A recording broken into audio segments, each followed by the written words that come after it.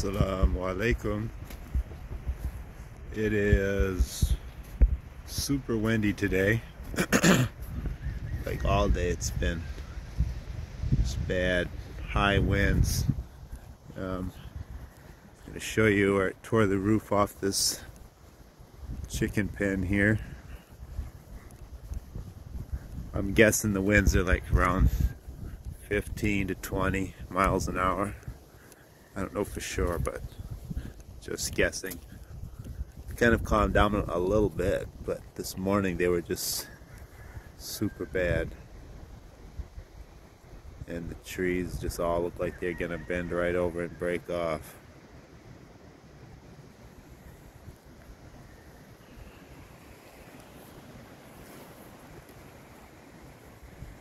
But anyways, I wanted to show you where I tore this roof off. This chicken pen.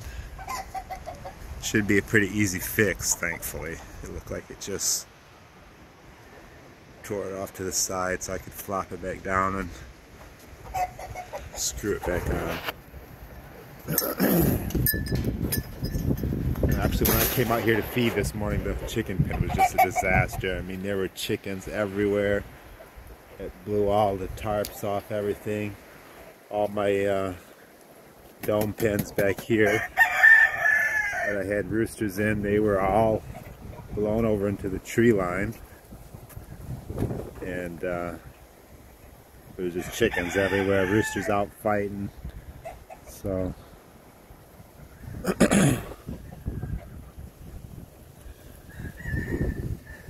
just quite a mess.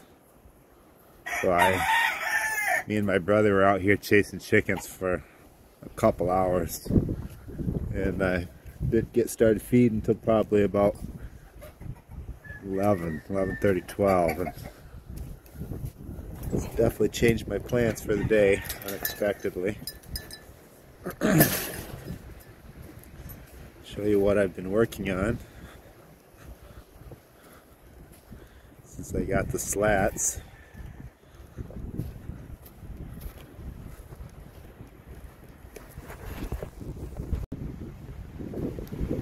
This is what I've got done on the summer kitchen so far.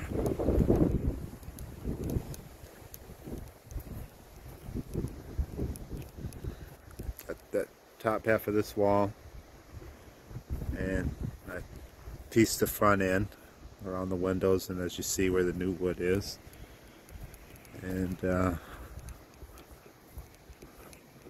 also the back wall, there was a section that was not done, and so I finished that up. So now I just have to, basically this is the last wall I have to close off right here.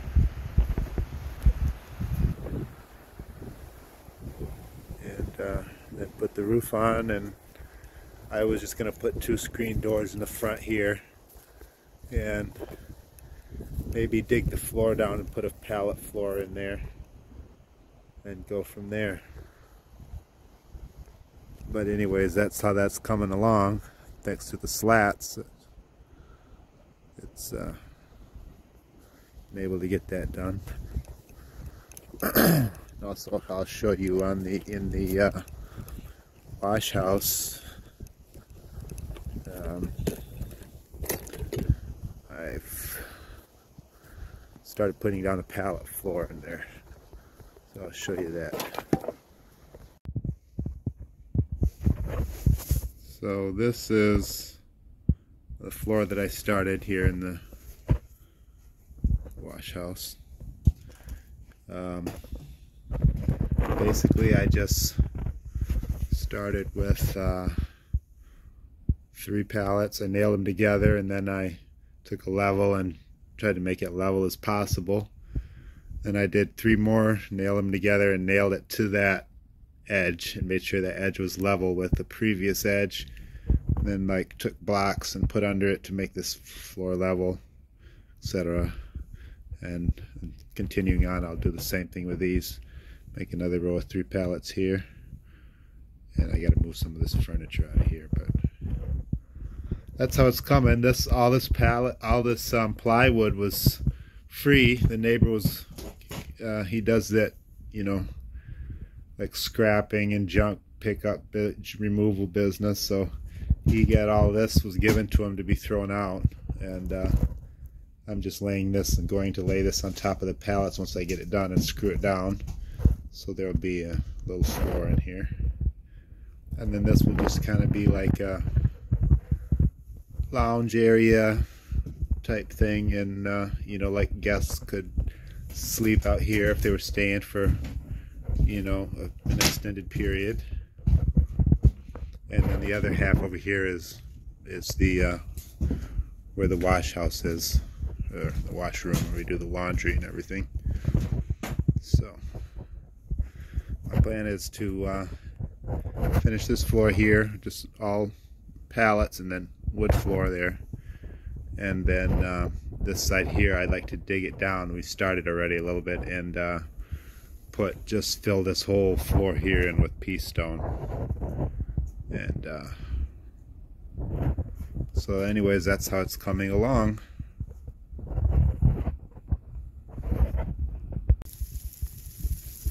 We are getting hammered with a snowstorm. I wanted to show you guys real quick a door that you can make. This is a door that I use quite a bit in my chicken pens, and I came up with this idea because of, like, I have to build a lot of chicken pens for the different breeds that I have, and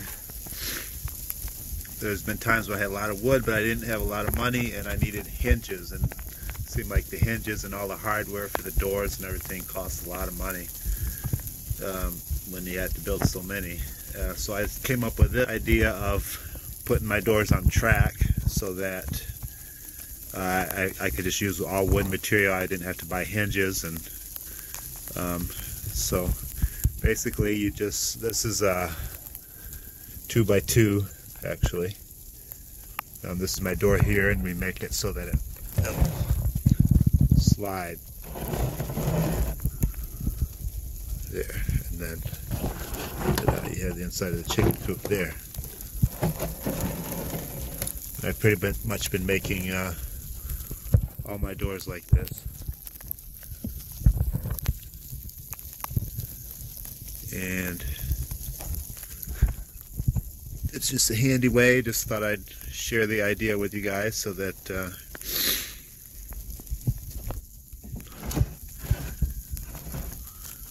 something to save a little money.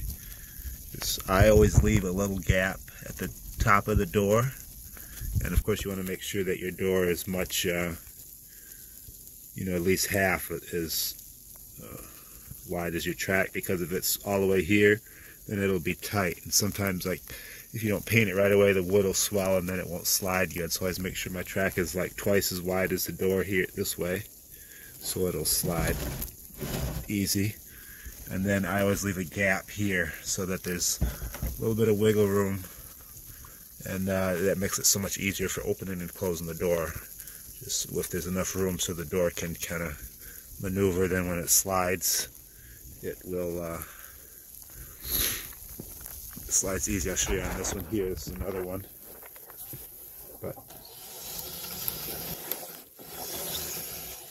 And it's just really handy, and I make this little lip here so that it's easier to you know, kind of seals it off on that end there, and it's not so easy for like an animal to push it open or something, but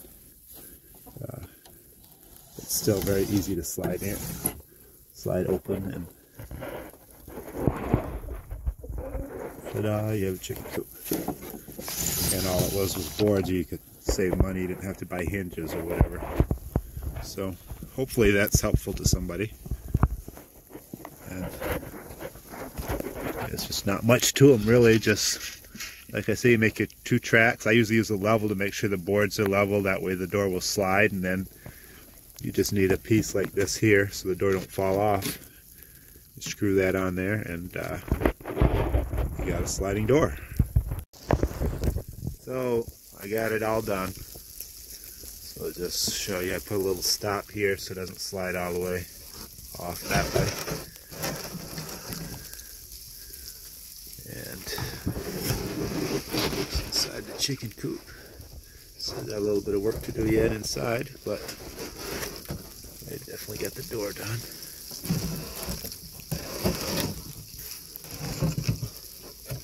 But anyways, it's just easy, and if you got a bunch of wood laying around, then save a little money on hardware to help somebody out. Assalamu alaikum. So I thought like I said last time, I'd share 3 more points on how to be happy. So first one that I had in mind was setting goals, and like the importance of setting goals. If you don't, basically, I'm not sure if you've heard that saying that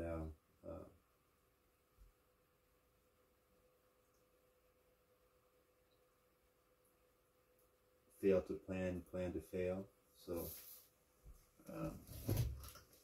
basically, in order to be happy, you have to be able to set goals that are reachable as well. But setting goals in your life, having goals to reach every day that you can reach, and then it gives you a sense of satisfaction when if you are able to meet goals in your life, and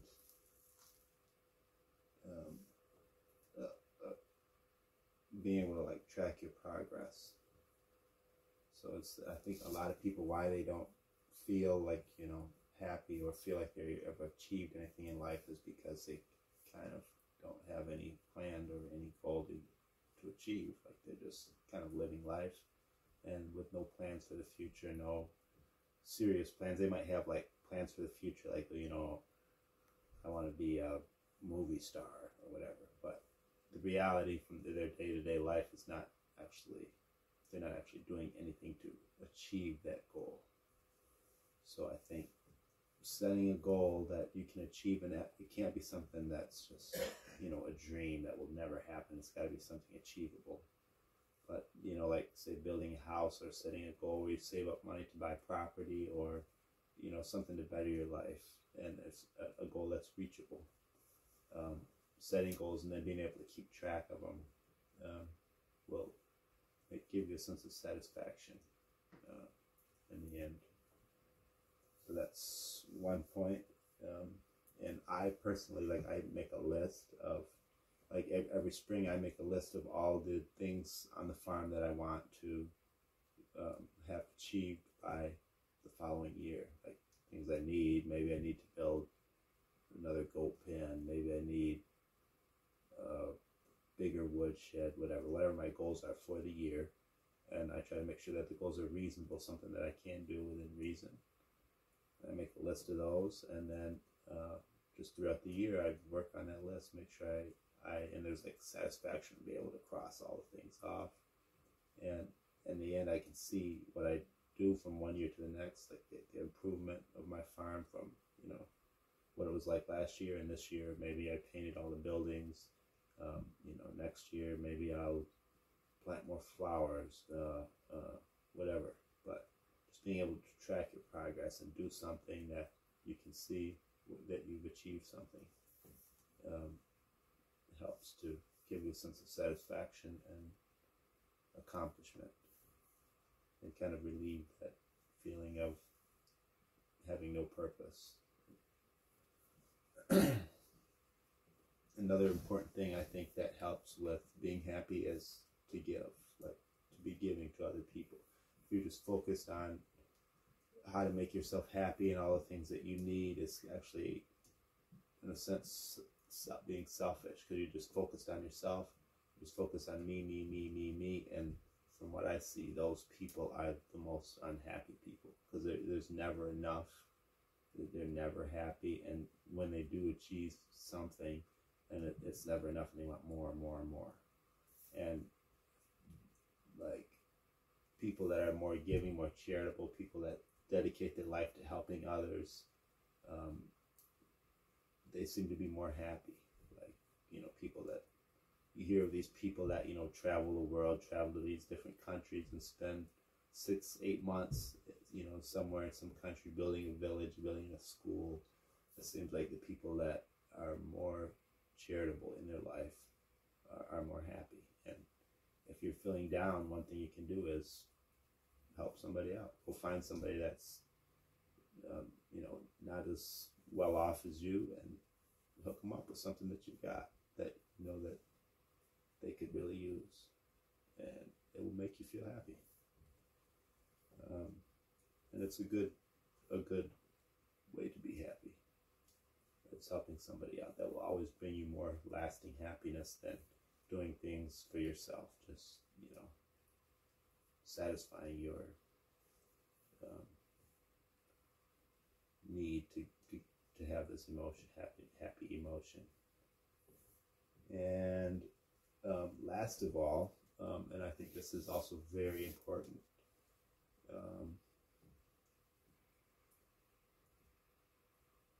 I guess there was a study done. This is actually something that our imam, or kind of like our preacher, brought up in. It was probably 3 weeks ago now in the service that we had. He was bringing up that there was a study that was done by Harvard like over 70 years ago, where they had this group of graduates and they followed them throughout their whole life for 70 years until they basically all got old and were either had died or were on their deathbed. And they followed them for 70 years throughout their life, and they documented to see which ones achieved success and happiness in their life and versus the ones that didn't. And unanimously, all the ones that were happy and had a decent, healthy life were the people who had strong, healthy relationships. Like the people who were rich weren't happy. There was people who were poor who weren't happy, but the people who had very strong, healthy family relationships and friendships, those were the people who, at the end of the day, died with a smile on their face, and they had all their friends and loved ones around them, and in the end, they were the ones who were successful and happy. So, I believe that, God created us in a family with the family for a purpose. And if we want to be happy, one major thing that in this day and age is really kind of like against the grain. Everybody's always talking about how their family is, and their family gets on their nerves and they just cut off their family, blah blah blah. But the reality is, if you really want to be happy, you should try to build strong relationships with your family members, extended family, and friends and neighbors, and those kind of people who are outgoing and helpful to their neighbors, and try to be there and true loyal people, and build strong relationships. Those are the people who, according to this study, were happy at the end. And so I guess that's the gist of my my thoughts and feelings on how to be happy. And hopefully this is helpful to somebody, and hopefully somebody can be benefited from it. Love to hear what you all think about it, what your thoughts are on it, and talk to you next time, inshallah. Peace.